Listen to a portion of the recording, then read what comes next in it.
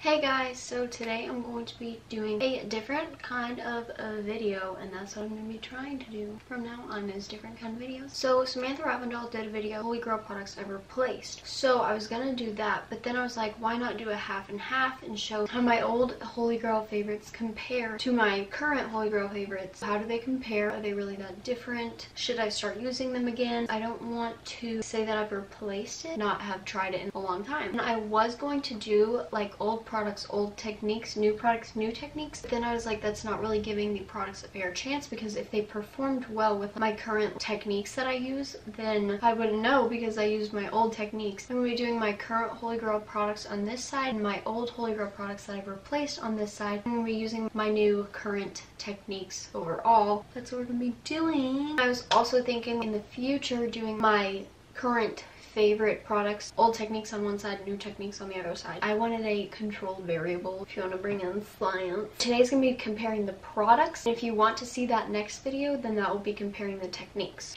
Let's just go ahead and get on into the video. For the eyes, I've used the Santee Super Smooth Concealer as a primer for a long time, so this is kind of like my old and still current Holygrail. So the product I've replaced is the BH Cosmetics Carli Bybel Deluxe Edition palette. I haven't used this in so long. I used to love this. This is such a beautiful eyeshadow palette. Super natural and just romantic. This is just like a super cute, super good palette. I don't know if this is still available. I meant to check. Who guessed what replaced it? Jaclyn Hill Morphe palette definitely has replaced it, as well as all my eyeshadows. I'm going to be using this shade with this shade all over the lid. And this palette, this one was the most similar to that one, and then using this pink because they both are pink with like an orangey kind of duochrome shade. So yeah, I've literally already been filming for 10 minutes. How is that possible? I'm gonna use the cream shade from this palette on both of the eyeballs because I love that cream shade. There's no cream shade in the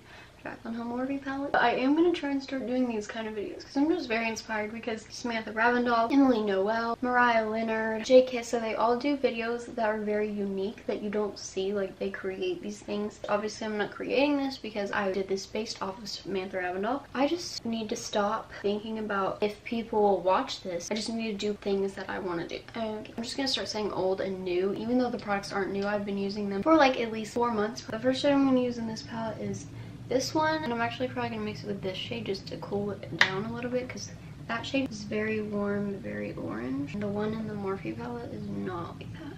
Then I'm going to be using the top two shades in this palette. It's probably going to be a little different. Since that was way more pigmented, I'm going to go back in with just the first warm shade on this one and not tap it off, because I feel like this kind of just blended away. Oh, it's pretty similar, right? This one might be a little more orange, but that's fine. Then I'm going to go in with the warm shade. So I'm going to pack this on the outer corner, also putting this in the crease. Oh, I literally just did that. So we're going to take this brush and try and sweep this off. It's just a habit. Okay, I think I got actually all of that off. That was pretty good. Thank you, brush. We made a mistake. It's fine. We're just gonna keep going on this eye. And I have a paper towel here with like some brush cleaner on it that I'm wiping it off in between. Don't you worry. And I thought that Pukey would be the perfect shade for this one in this palette, but I think it's way too pigmented for this one.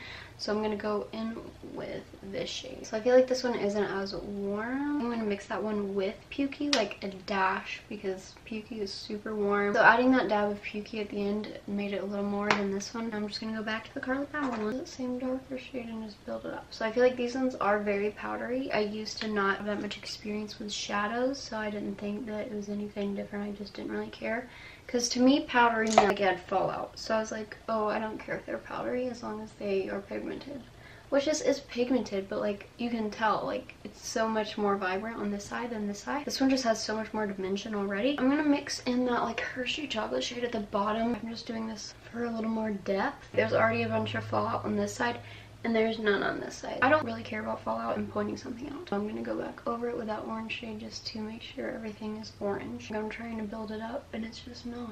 The thing is, it took me 2 seconds over here, and it's still not even like that over here. I think I'm going to add a bit of top notch. Put this in here because like it is one of my old favorites and I don't really use it anymore. Literally gonna go in with the tiniest touch. Now for the lid colors, I'm not cutting the lid, I'm just gonna do it with my finger. I'm going to use these pink shade. This one is like super soft. You could press it in and it moves. And I've really never played with the pink shade from either of these palettes. I did try and use it one time from the Morphe palette and it didn't turn out like how I expected because it was a lot more duochrome than pink. It's really just like this. This pink with that. I feel like this one's probably lighter. Yeah, totally fine. It's definitely a lot more vibrant of a pink.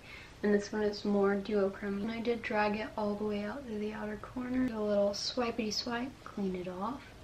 And do a little swipey swipe and make sure that shimmer isn't up in the crease. Like there's literally powder all over this palette.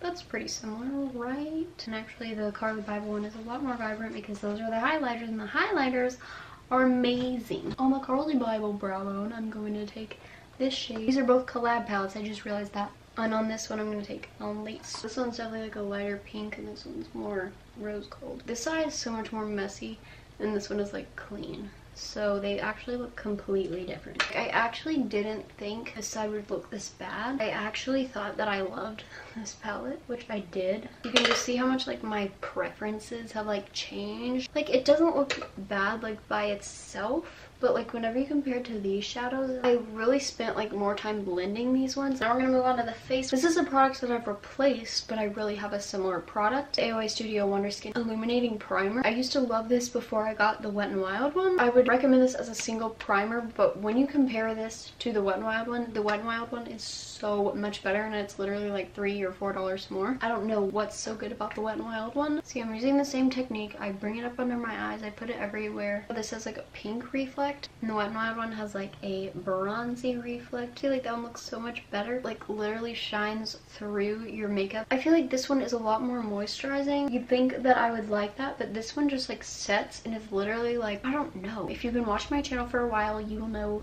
the concealer that's going on this side. I think I'm just gonna mix these. I used to really love the Catrice Liquid Camoflauge Concealer. Still love it. I still love a lot of these products, but I've replaced them for a reason. This one is so pretty, so natural looking. This one I used for like under my eyes, blemishes. I still actually occasionally use this for blemishes just because it is a little darker, so it's like my skin tone exactly. This is like a light to medium coverage and this is like medium coverage. I feel like this concealer is just like all of this with more coverage. Y'all know about this one. Y'all will literally know everything on the side of the face. This one is obviously thicker. That's why I like it. It's because it has more coverage. I'm gonna use the same sponge. I don't care. I'll just blend out this side first. I don't want to give it more coverage by using this one. For powder, for the old side, I'm gonna be using the Maybelline Fit Me Loose setting powder. I used to think this was the bomb.com and I was like, this literally makes any look go great. I am gonna be using it like I use this powder to be giving it a fair shot, which is the AOA Studio Perfect Setting Powder. I use the tiniest amount and just set my under eye with the sponge, but like I don't bake or anything, so I'm just gonna bounce a little bit under there and then move it to the chin because that was too much for the under eyes. I feel like it mattifies so much more as well. And actually, I think my under eyes look kind of textured. I use a lot less powder. That's helping it a lot more. This doesn't look that bad. I honestly think that it's the technique that I started using whenever I started using the AOA Studio one. This one, like, I don't really care if I go overboard. I can just like pack the powder on and I feel like it would probably never get cakey. But like this one, I like had to try and make sure that I didn't use that much. This one I just feel like has like a glow to it, even though it doesn't show like on my hand or like on the sponge or in the powder, like, but once I put it on my skin, I just feel like my skin looks so much like skin. This side is pretty much all the way matte now. Like you can see like the smallest bit of glow right there, but like look at this side, like you can still see. For bronzer, I'm actually really excited. I haven't touched this bronzer in so long and I do not know why. I totally forgot about this. This used to be my favorite and this is the Wet n Wild Mega Glow Contouring Palette in Dulce de Leche. What replaced it was the e.l.f. Cool Bronzer. I probably had them for the same amount of time, but I just love this because I just mix all of them together, or I can focus on like this one. I can use this as a blush. I just like this for more of like a bronzier, peachy look. I am actually gonna focus on bronzing today. I'm gonna go in super lightly because I don't really remember, like, I'm sorry. This one's great. And it will build up and blend out. Might have gone a little crazy on the forehead, but that's fine. That's how we're looking. It's very natural. To me, that looks natural. I can use this as bronzer and contour because for bronzer, I mix them all together. For contour, I just use one. For blush, I use that one. So I literally have like everything. Yeah, buddy. We love that patch. But it still blends. When I use this, I bring it up on my cheeks as well since it is pinkier. As you can see, this side is like way warmer and this one's just like natural sun kind of. Now I'm going to go in with a more precise Murray. Take this contoury shade right here just to try and focus. We're going to take this palette once again and try and contour that. Now for blush. This side, as you can see, I really didn't like shimmery products on my face. Now I love it. I used to like this Amuse blush in Sunsets because it was matte, but it was also peachy. I'm gonna bring it like into my like face, and I also blend it into my contour just because we don't want no harsh lines. I'm obviously using Wet n Wild Rosé Champagne on the shirt. This pretty much has no color, it's just adding glow to my cheeks. For the highlighter, the real Holy Grail one was the Flower Beauty Shimmer and Strobe highlighting palette. I used to stinking love this palette.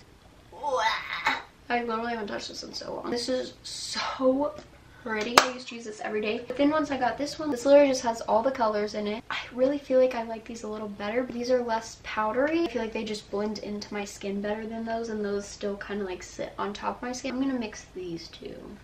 So beautiful. Why I'm thinking sitting on top of the skin is because how I used to use it. This technique just like buffs it into your skin and like makes it melt into your skin. Bring this into the brow. I'm gonna go down the side of the nose, side of the chin. Off my brush, don't you worry honey. This one and this one and maybe a tap of this one. Not really too much powder whenever I tap it off. It's like so dense, but normally you would think that dense would be a bad thing, like, but it's not. And I just feel like this one I did blend it in a lot.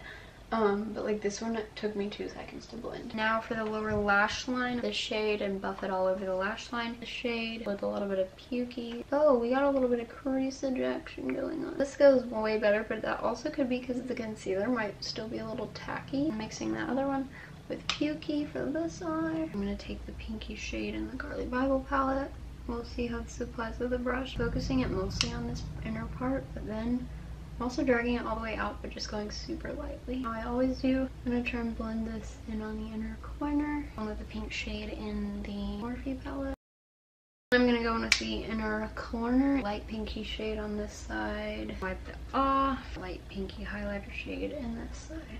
I'm gonna go do like a Girl Shady Slim brow pencil. The mascara is the same, which is Maybelline Lash Sensational. I went ahead and did like mascara, brows, and I also did Mr. Bing in my tight line and waterline. I've just really been liking that color recently. I also already did my lips. I used to really love the NYX Lingerie liquid lipsticks. I don't really know what I like now, so I just mixed these two because I really never use these. Maybelline Intimate Nudes in Brown Blush and Almond Rose. It's really pretty and comfortable formula. This is like the two like looks compared. I know I literally just did like a comparison, like warm and cold makeup look.